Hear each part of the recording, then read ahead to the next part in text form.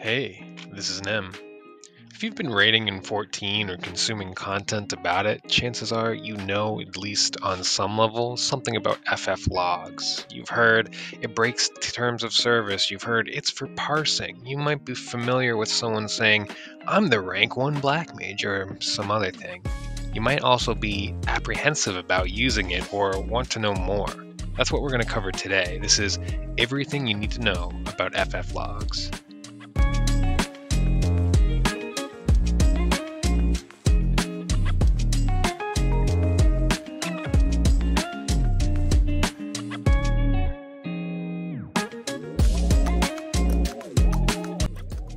So a quick rundown. FFLogs takes aggregated log data from Final Fantasy XIV combat logs, which are built into the game. The combat logs are files on your computer that the game uses to store combat data. You can read these logs in real time using your combat tab under your chat window. And FFLogs is more or less a third-party program that you can install their uploader on your computer, and it takes those logs and uploads them to their third-party website, FFLogs.com. Now, it's not exactly as easy as that. You also need another third-party program to track those logs in real time and save them in a format the website can understand. It basically breaks down all the information. And this is what ACT is used for, which is Advanced Combat Tracker. ACT has been around for many years prior to 14. It was used in other games such as EverQuest 2 for the exact same purpose. So the terms of service breaking activity that most raiders partake in within the 14 community is to install ACT and configure it to track combat logs. The actual uploading of those logs separately to the website doesn't actually break TOS. It's basically taking just a file and uploading it to a website that contains data about combat that took place. It's not actually an add-on you're using to manipulate or adjust game data. So a sizable but smaller portion of those players that install ACT to track DPS are actually uploading those logs to the website. It's not every player. Like many players install ACT just to look at the numbers in real time. They don't actually use it to upload logs, but many still do. So the reason for this is that they want to compare their performance to other players. That's the purpose of ACT. So what is actually breaking the rules here? Well, the long and short of it is that it's not actually against TOS to view and use the FFLogs website. You can go to the website and look at the data, you can use it to learn, and there are no consequences. What is of consequence is installing third-party plugins like ACT and uploading that data to the website. But after that, I mean, you can just go on there and look at the logs. There's nothing wrong with that. Additionally, if you take information from third-party websites like FFLogs and use it to harass someone, then yeah, you're going to get in trouble. That trouble, though, won't fall under using third-party tools. It's going to fall under harassment, unless, of course, your harassment investigation unveils that you also use third-party tools. Then in that case, yeah, you can get in trouble. And it's a gray area, right? So I might say it this way now, and it might change later. But this is just going off of how we typically see punishments go out around ACT. They could decide one day that they're going to start laying ban hammers to anyone who says they've even looked at ACT, but right now that's just not the case in practice.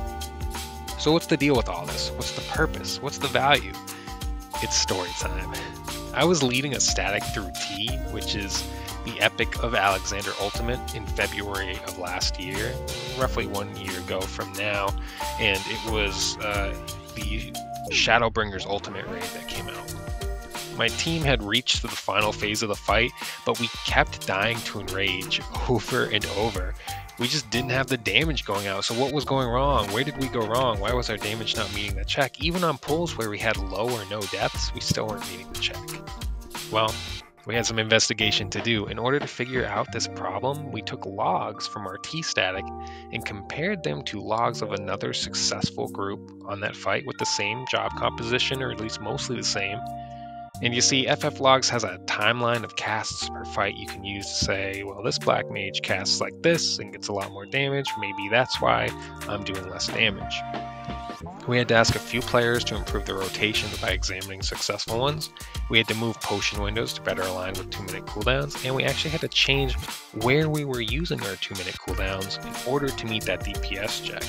We accomplished this simply by taking a successful group log and saying, oh, they do it this way, it works for them, let's emulate that. And then we cleared the fight with the increased damage we got out of those changes. This is the ultimate purpose and value of FFLogs, but a more common use case is for EPing, ego, flexing. Let's take a look here. So here's the FFLogs portal. I'll search for my character and boom, pulls up the latest Savage parses right away. You see, here are the pretty colors. Most players use these colors as a way to prove how good they are at the game. They love to flex it, feel good about it. When a log is uploaded of your performance, it goes here and compares how you add up to all the other players playing your job on that fight. Sounds intense, right? Well, it's not really black and white. You see, most of the player base doesn't really understand what is and is not valuable on FFLogs for data. This is a great tool, but it is very commonly misused or misunderstood. So before you go aiming for that pink parse 99th percentile god run, let's consider what parsing really comes down to. When it comes to a savage parse, let's say there's a lot of factors to consider on figuring out if a player is competent or not. Firstly, can they perform mechanics and do their rotation? I'll tell you right now, for clearing content, you could have pretty much everyone grade parsing a fight and still kill the boss. It's not so much about total damage over the course of the fight, usually as much as it is total damage during your 2-minute windows. The exponential growth of damage during the 2-minute windows makes up for most rotational issues you have along the way.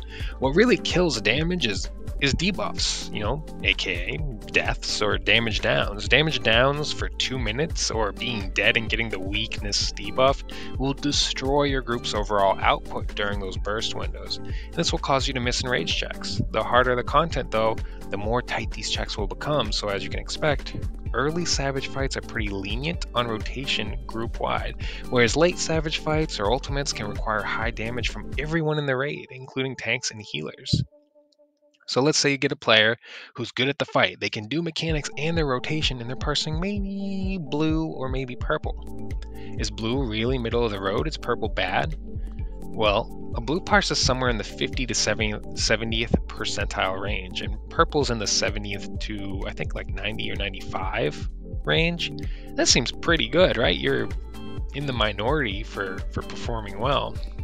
It's actually a lot better than you might think, to be honest. You see, in 14, the difference between these high-end parses, when you start getting into that pink parse, that gold parse, that high purple parse, there's generally a few factors that stop those purples from being pinks, And the first factor is going to be rotational excellence. In 14, we all are slaves to the GCD with the double OGCD weave in between. So you cast a Fire 4 and then you hit Sharp Cast and Swift Cast while Fire 4 is still on cooldown, right? That's the double weave. But did you know most players cannot properly double weave 2 OGCDs without clipping their GCD? It's true. The majority of players cannot do it, not because that they just need to get better at it, but quite literally the technology in front of them prevents them from accomplishing that goal. Usually it's going to be due to ping or latency to the server. If you ever spammed a skill and realized it wasn't very responsive to go off, it just kind of chugs, and when it finally does go off, it almost locks you into the animation, preventing the next spell you're trying to cast from going off as well. That's what you call latency-based clipping. With latency-based clipping, completing an optimal rotation is very difficult. Some players can only single weave an OGCD because of this, and in some cases they can't weave at all. It gets weirder when you think about jobs who can use spell speed to speed up their GCD, like Blackmage or Gunbreaker. And because of this, most players won't typically see above blue or purple with standard play. And that's honestly okay. You're already excelling at what you do if you can hit those benchmarks. But there are some secrets other players aren't telling you about that propel them to these higher parses. Firstly, clipping. Most high-end parsers install an add-on to help with clipping, and it's called clippy. The layman's terms for it, though it is more complex than this in practice, is that it convinces the server that you're closer to it, and in so doing allows it to register inputs from you sooner on your abilities than would normally be possible. This add-on emulates the feeling of having lower ping without actually reducing your ping, so that you can get more total casts out and thus parse higher. The second thing is kill times. Many jobs parse differently based on what phase they are in when a boss dies. So for example, Blackmage typically parses higher if the boss dies during its burst window. Most jobs benefit from kill times, but some jobs and certain bosses do not. Blackmage has some great examples of having a preferred 2-minute window separate from the standard 2-minute window that Party Finder might use, or instances where a boss staying alive longer would increase the Blackmage's parse. And this has led to the culture of sandbagging, where one player sacrifices their own parse by doing lower damage intentionally so that another player can have a better parse, basically manipulating the way FFLogs works for them to look better. And then finally, crit RNG. Almost every job in the game is subject to the concept of crit variance. Sometimes you crit a lot, sometimes you crit less, and the best in slot for almost every job typically comes down to build more crit once you get your full gear set. The composition of your party, aligning 2-minute windows, and then blasting some sick crits will skyrocket your parse. But some jobs don't use crit, and thus rely more on rotational excellence, such as Spell Speed Blackmage. However, even Spell Speed Blackmage relies on direct hit, which is still RNG. In any case, this crit direct hit variance leads to the culture of optimizing compositions and then farming content for high parses. You might see Barse parties in Party Finder because they are farming the fight over and over and over until they have that alignment of rotational excellence, high crit direct hit ratio on that particular pull, and optimal kill time in order to look best on FFLogs. For most high-end statics, you'll actually naturally try to accomplish this when learning the fight, but for the majority of the player base, it's just not feasible in Party Finder until you have 20 to 60 kills on certain content. So parsing on a high end is generally something people do when they're bored, they have nothing else to do, or they just want to look better in front of others. That competitive side, right? And none of that has anything to do with how good of a player you are dealing with. Some jobs like Paladin are so incredibly easy to play because of how they're designed when compared to other jobs that high parsing on it doesn't take much work. But if you take a Gunbreaker, for example, it's suddenly a whole different story. Understanding that parse numbers are also greatly influenced by the community. How many players have cleared on your particular job, on your particular fight, will influence how difficult or easy it is to get a high or low number. Remember, the more people who have cleared, the easier it is to rise towards the top. If there's like 50 gray parses, it shouldn't be too hard for you to come out on top. But if there's only like 3 gray parses, it's more likely that you're not going to get that higher end parse because there's a smaller sampling pool, right? And the thing that FFLogs doesn't track is player consistency. Now, if you've listened to any of my other videos, you'll know that the number one trait in a good raider is consistency. Remember, we don't want you to practice mechanics until you get it right. We want you to practice mechanics until you don't get it wrong, right? Well, FFLogs is infamous for recruiting these players with high parses who, in a controlled and manipulated environment with working add-ons, they can perform well. But in an environment on patch day or with longer raid hours, they just can't keep up. Add into the mix that many high parsers are dependent upon strategies and tips from other players in their job, and you realize that a parse doesn't tell you how much about how a raider will do with new content. It doesn't tell the full story. Not to mention that the second most important thing about raiding with someone is how they mesh with the team. There will never be a replacement for making sure that you get along with and work well with the people you're raiding with. You're a team after all, and raiding with someone who constantly is trying to fight or yell or scream or have it their own way, it just doesn't work. It's a teamwork dynamic. So with all of that in mind, I think we can understand FFLogs a bit better now. We should also try to understand how parses work when comparing jobs against each other, but this is more of an in-depth discussion than is necessary for this video. So suffice it to say that there are different types of tracked DPS. You have RDPS, ADPS, and there's a third one that I'm honestly a little less familiar with at the moment, as it's fairly new. This Reddit post by Blutiful in 2022 really sums it up nicely, so check that out.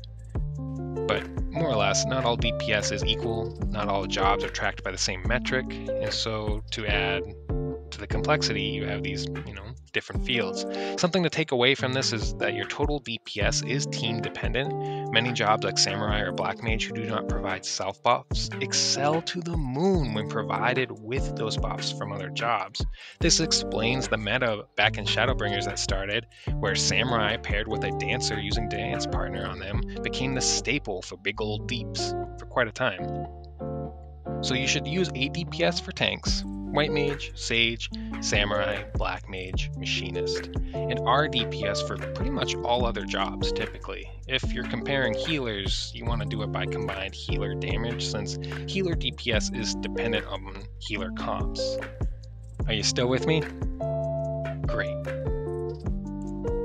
So how do I use this stupid website? So first you're going to find your character and open a log. Let's take my P12S Phase 2 clear.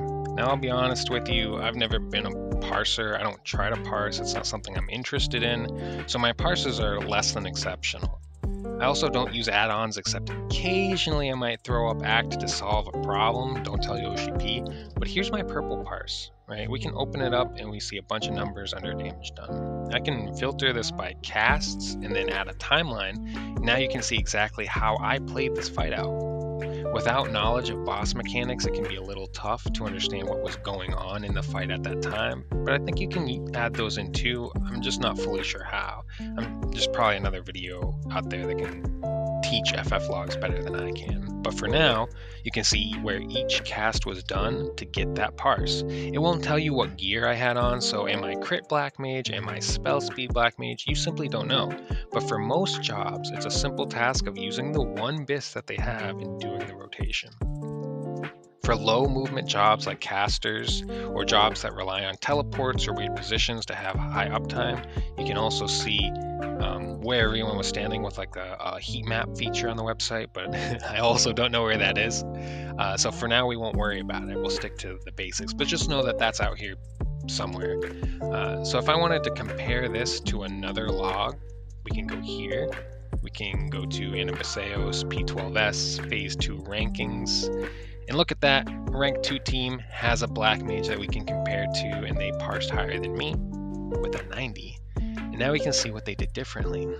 And if I can replicate what they're doing here, then I should parse higher. And since ADPS logs try to not account for buffs, you should be able to parse higher on Black Mage regardless of the damage increase from buffs. And it will be more about ending the fight during your burst window with great rotation or rotational excellence. And then of course using Clippy to avoid your GCD clipping during double Weebo GCDs. All of this information that I'm telling you today should be available to you on the Balance Discord, except maybe some of the add-on stuff. It just takes a lot of reading. And remember, for healing logs and mitigation, as that is probably going to be the most common use case in figuring out the most common problem, why did we die, you can just click the healing tab, which also gets a parse number. This particular Black Mage parsed a 45 for healing on how well they used Adel and Mana Ward. Healing parses are a little not as important, really. The number isn't what matters. It's more about making sure you had the right casts at the right time, because honestly, healers are trying to minimize how much healing they're doing, not maximize it. They're trying to get away with as little as possible so that they can put those numbers into damage instead. FFLogs goes a bit deeper in allowing you to make statistics or statics and upload to your static group, so you can better track attendance and performance and things like that. You can add your character in and claim it from the Final Fantasy XIV lodestone by going through a process here on the import page. But that's pretty much it for the basics. I hope this helped you understand what parsing is all about. The summary really is that they use add-ons to track the battle performance in a fight, and then they upload it to a website so that everyone can kind of go in and look at what spells you cast, and you can better improve your gameplay by seeing what other people are doing, because you don't always have a more senior Blackmage to teach you how to play Blackmage well, and it really helps to just watch what they do and emulate it just like you would in the real world. I hope that helps, and until next time, this is Nem.